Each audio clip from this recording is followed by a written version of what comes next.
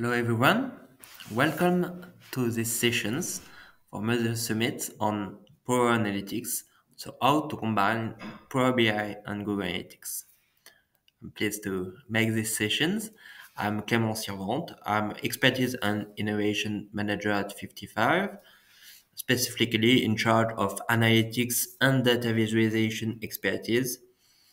I'm a certified Power BI expert and GA4 specialist, and I also give some courses on data at Sorbonne University. So about 55, it's a data company, a consulting group, part of Brontech Group, with a variety of services on data strategy, cloud services, media consulting, customer experience.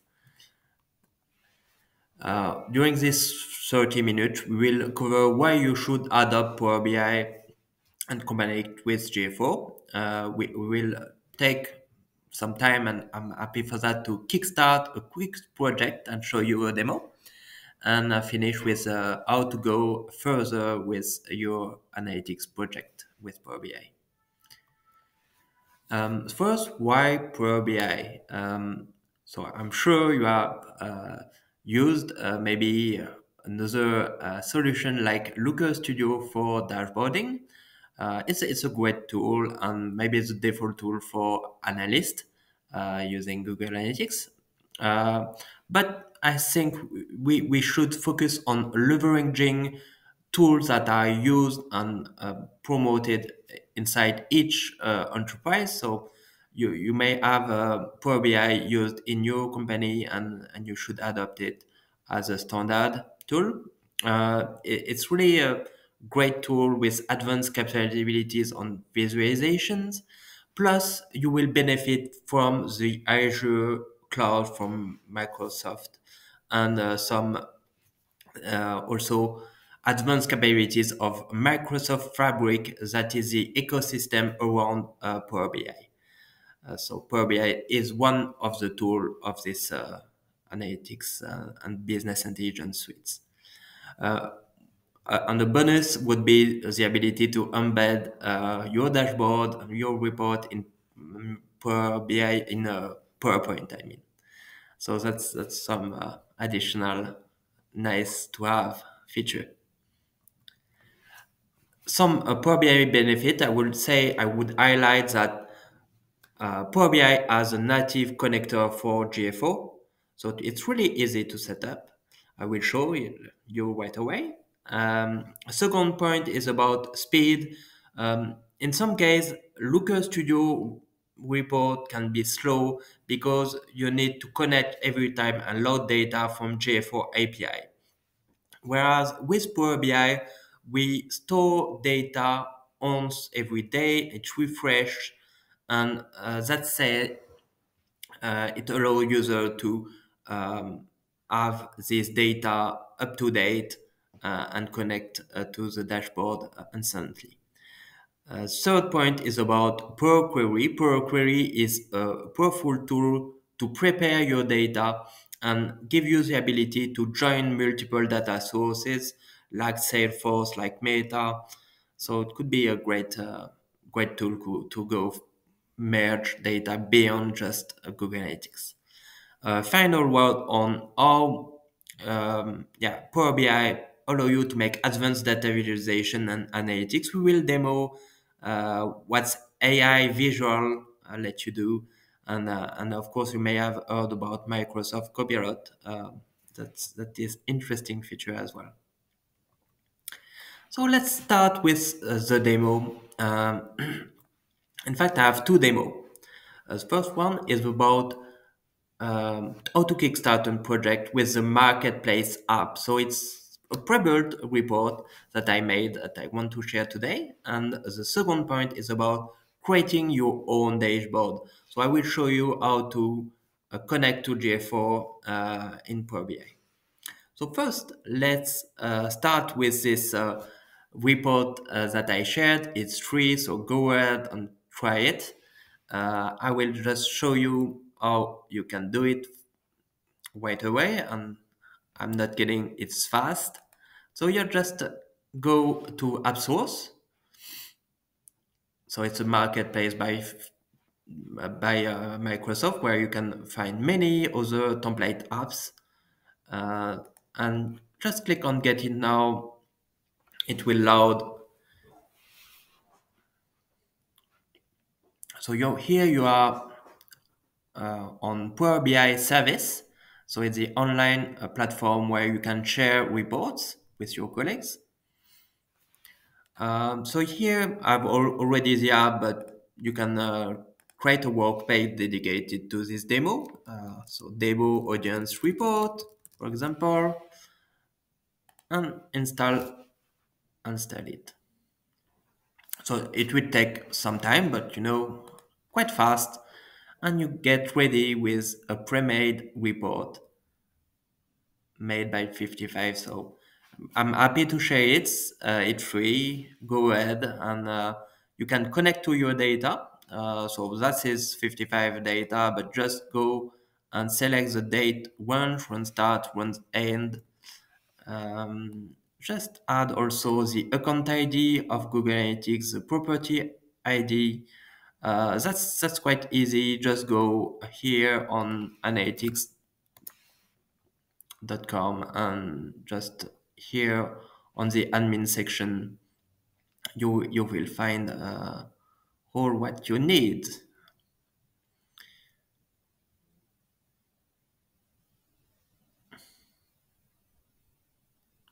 Here you have this admin panel where you can see the account detail, property detail, where you will find the IDs.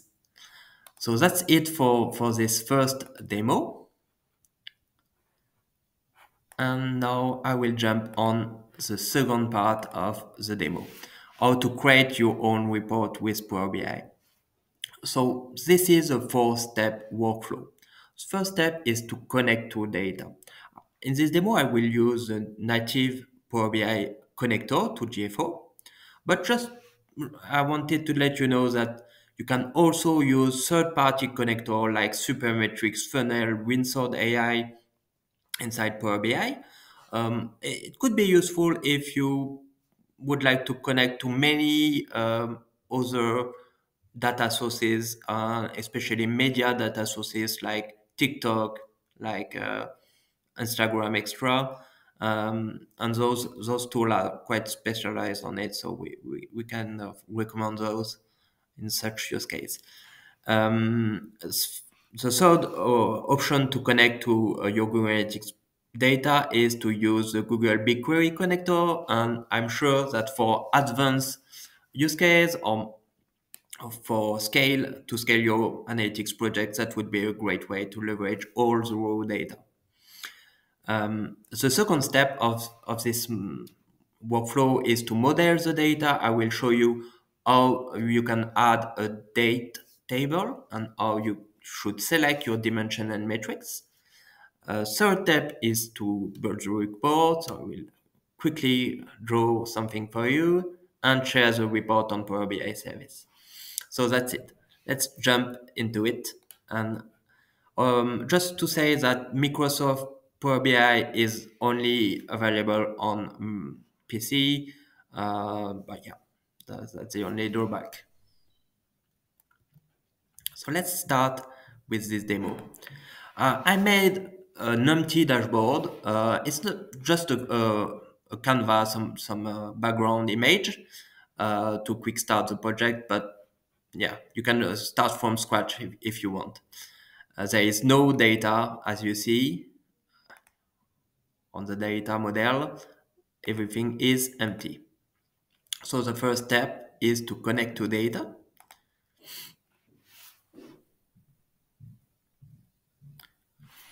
You will select Google Analytics here.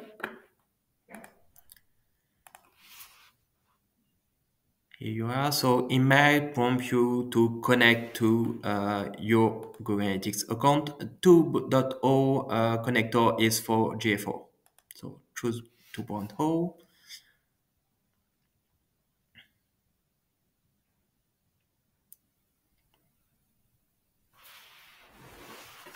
So it's loading. And here we are. So I'm already connected, but it might prompt you in your case with to log in with Google Analytics. I will just connect to, and here choose the GA4 property of 55 websites. Here you have multiple metrics with this icon, and on the bottom you have also dimensions. So you have a full list of every dimension and metrics that you can get with GA4 API. For this example, I will keep it simple. I will take the date. I will also take device category. I will not choose default channel group here because I want the session default channel group on session scope. That's quite important as well to fit what we have in the interface. So sessions, default channel group, here we have it. So that's it for dimensions. And now we need some metrics. So I will go and select sessions, total users, maybe new users. You can select, in our case, we have generate lead on our websites, events, okay. So that's it for this demo. I make it quick. So you may connect and have this table. Instead of loading the data right away, we click on transform data. Why is because you need to make a bit of configuration here with Power Query. Power Query is a data preparation tool of Power BI. Why we need it is because by default, GA4 will load all your historical data. So it will query a lot of time. It will get maybe too much time to query all this data. So what we want to do here is to add a date filter. So just to start with, you need to create parameters. So I already create some, but you can create a new one for your project. You need two parameters, a one start and one end parameters with those values that you can choose, the date range. It's important to be date time. Those parameters are useful to limit the data that is imported by the API, but also they will be useful to automate the scheduling and the refresh scheduling of your data in Power BI service. So that's really something you should do if you want fresh data. Once it's done, just go to your table and you will need to apply filter. To apply this filter, you will need to change first the data format to match it with the date format of the parameters. Once it's done, you will also need to apply a filter. So go here and date time filters, choose custom.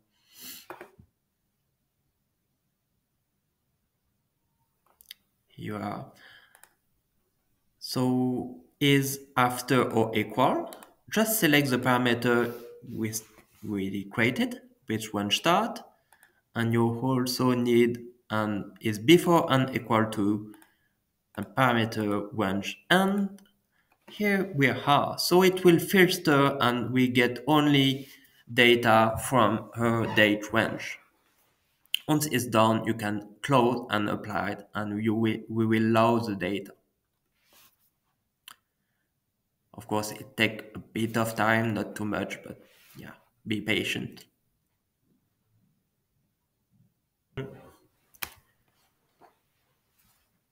Here we are. So we are happy with our table. On the data pane here, you have all the fields that you requested.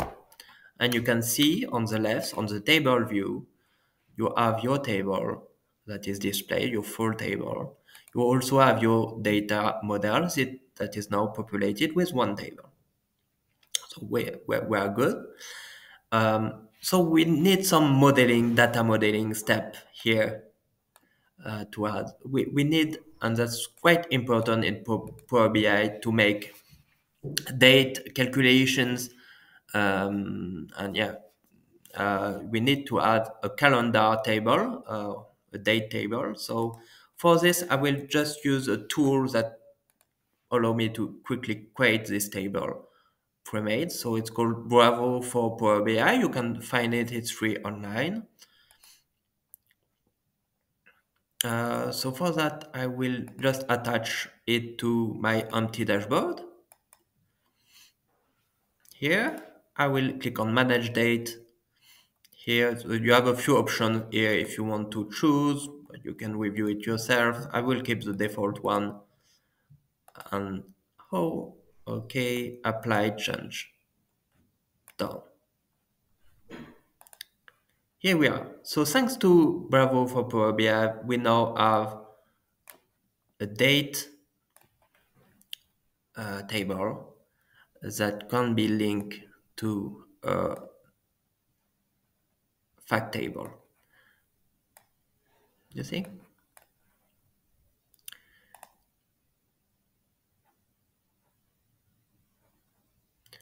So that's you may I heard about this concept of star schema, and that's the way Power BI work. We link table related together.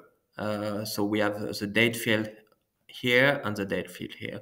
The advantage of having this calendar table is, as you see, you have some detailed view of some pre-made calendar dimensions that will be useful for us. The other thing that you can do for your star schema is to create a dedicated table for device category or session default channel group.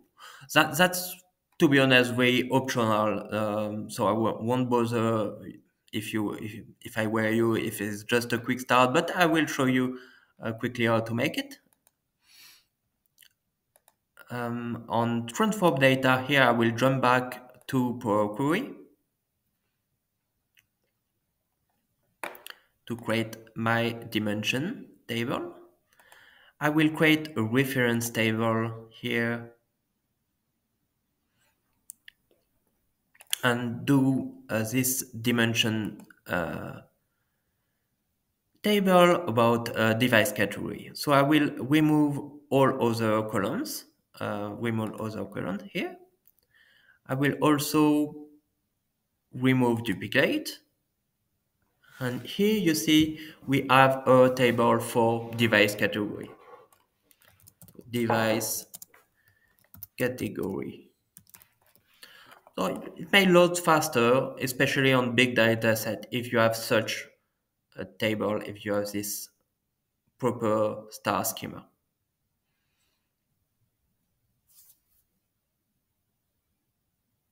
Here we are. So we have a tiny star schema. Now we are good to start the report phase. In our dashboard, we will add first maybe just a visualization of sessions by date. You can create it right away, okay?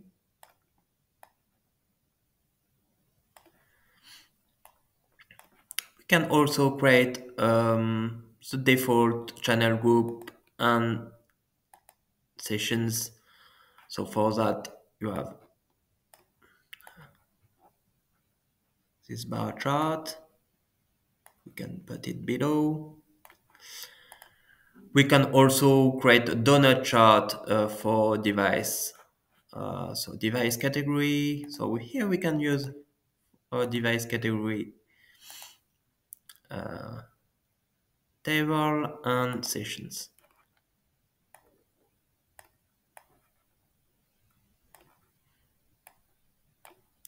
And to finish, we may use some KPI here. So you have a KPI card if you want here, or you have this just card about numbers, and I will add some of it. So Just the number of sessions. Of course, you can make comparisons if you want. It takes a bit more time, so I won't do it for the demo. So total user here. Okay. So that's pretty amazing what we can do. We can add also a slicer and slicer by date.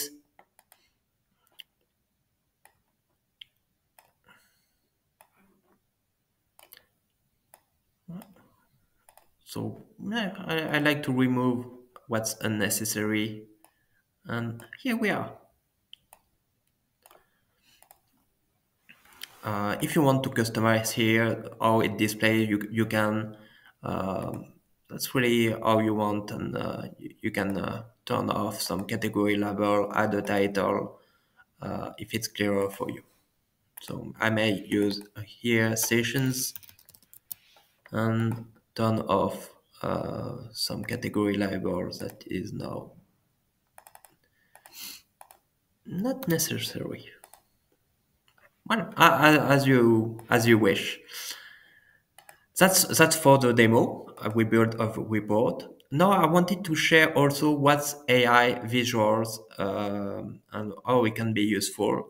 For that, we can do it here in the pane of my dashboard. We can add a forecast. You see, you will get the forecasted few days. We can also add anomaly.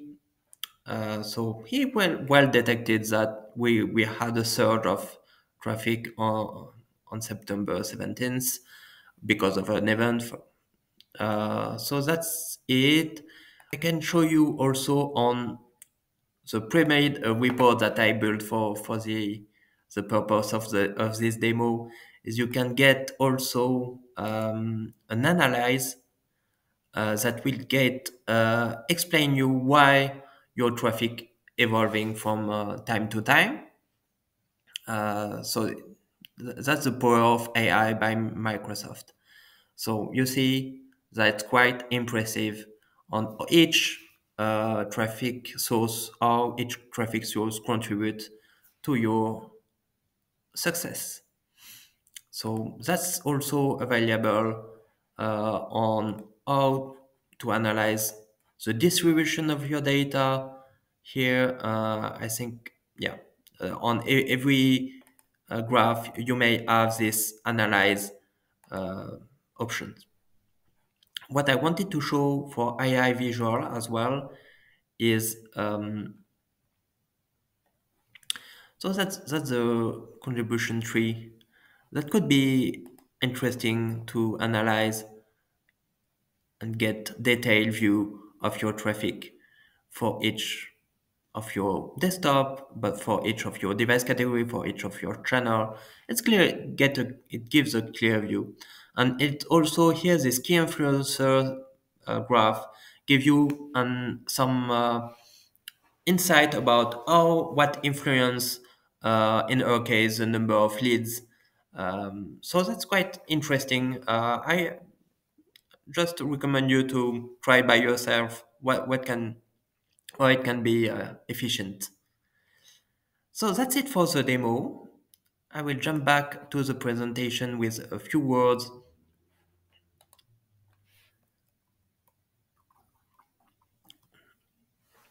how to go further. So I really think Google BigQuery is a way to go for advanced use cases, especially because it allows you to bypass the GA4 API, and you have some limitation in the API. You can't put more than 8 dimensions. So in some cases, it may be a limit for big needs. You also have some cardinality issues in J4 with other rows that can appear. You can have also, thanks to BigQuery, you can bypass and have real-time data or get this daily fresh data set that is available. So that can be powerful for to have really focus on fresh real-time data. And you can get also more granular data and make analysis by user IDs that won't be possible with the API. Of course, it comes with a cost. It requires far more preparations of data. So that's just for advanced use cases. I show you what's about AI visual. I wanted also to mention that there is a Q&A visual that is quite useful to embed in your report and let user ask questions about your data set. So that's quite interesting. As for Microsoft Copilot, I saw some demo and use it. So it's really the capacity to generate reports that strike me. Of course, it will be simple report, but it's quite good enough for a starter project. It also allow you to generate DAX query in natural language, so that can be quite a helpful assistance in some case. And for end users, it's also beneficial for understanding better what's going in this dashboard and having a summary of the insights. The drawback here is mostly the dedicated license. It comes with a cost. So yeah, you may not have it already by default in Power BI. A few words on why to contact us is just if you want to quick start your project and benefit from 55 methodology and expertise, we use Power BI with various clients in retail, luxury, industry. So that's some good ways to reproduce what we have done. I also give some Power BI trainings. So if you want to get trained by a certified Power BI specialist, go ahead and contact us. We may do a dedicated sessions for you on and quick start your project. So it can be a really yeah and on. Thank you for attending these sessions, and I will be pleased to do another one next year. Bye bye.